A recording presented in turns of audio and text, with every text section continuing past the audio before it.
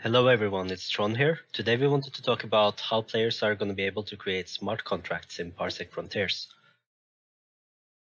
In order to make this feature widely accessible, we want to create a visual scripting system. So this also has the benefits of making it much more readable as well as less prone to errors. You can see on my screen here our existing scripting tool which we already used to create the game itself. And in the first example, we wanted to set up the governing of a jump gate that we just built. The default, of course, will be to use a standard contract for a gate, but let's say that I built this with my guild and we have some special requirements, so let's make our own this time. Since by default the jump gate will have a parsec fee tied to its use, the first thing I want to do is make sure that anyone in my guild can use it for free. So what I'm doing here is setting up a whitelist for those players, so let's say it's Jack Attack, the Rockling, and of course Psych Out. There we go. So now as soon as they enter the gate, they will instantly be granted access to jump. Yeah, and let's send in myself as well, so I don't feel so left out. There we go. When players try to enter the gate, I can also check what guild they belong to, so I don't have to enter all names manually. So that gives me a lot of range, right? If I, for example, have 4 friends or business partners here on the left, that I want to grant access regardless.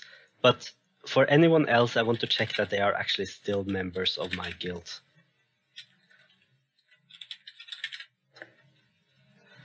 Equally, if let's say that we, for instance, are at war with another faction, I want to make sure that they can't use the gate even if they pay for it. So let's set up a deny list here that excludes them from accessing the gate.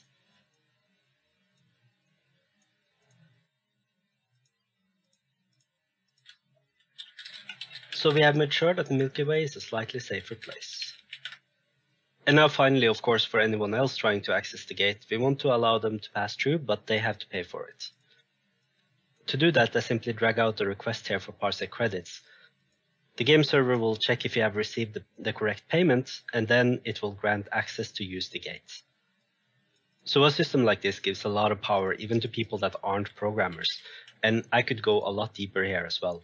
Like for example, if we have an allied guild, I could give them a discount. I could have a trading partner that pays us an upfront fee, but in exchange, it's cheap for them to use the gate over time and so on and so on. I'm sure that you guys have a lot about this, and we're really excited to work with this and get your input on it.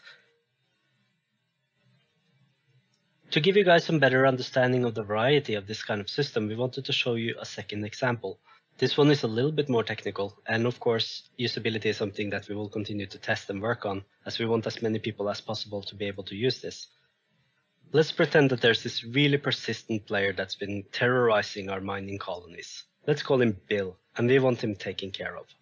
Now me myself, I'm not much of a warrior, so what I'm going to do is to issue 100,000 parsec bounty for anyone that can take care of Bill in the next 24 hours.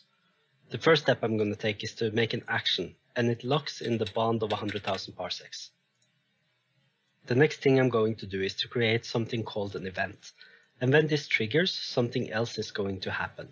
Of course, what I want to trigger it is when the player named Bill is getting killed. Let's just enter his name here, and we have created our first event. Now this will of course only trigger if the player that dies is in fact Bill. And what we want to happen next is that the bond get transferred to whoever killed him.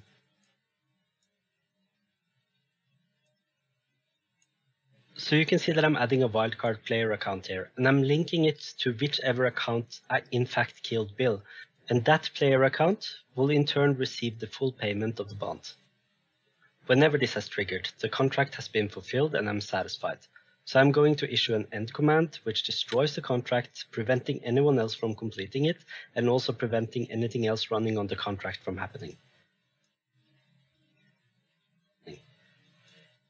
So what will happen if the contract is not fulfilled? Well, as it stands right now, it will be open forever, but I want to set a 24-hour time limit.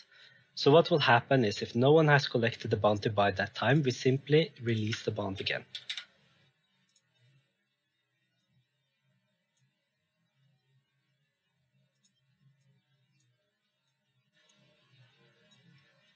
By ending the contract after this event as well, what will happen is that whichever of these two events triggers first will cancel out the other one and make sure it won't happen.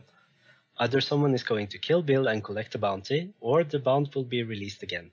Whichever of these two happens, honestly, I'm happy.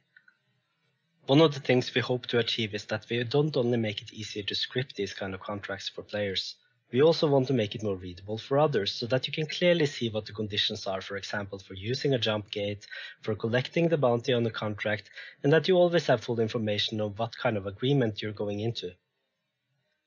I hope that you enjoyed this early demonstration, and of course feel free to ask questions or give feedback on Twitter, Discord, or YouTube, and we really look forward to seeing what you guys think.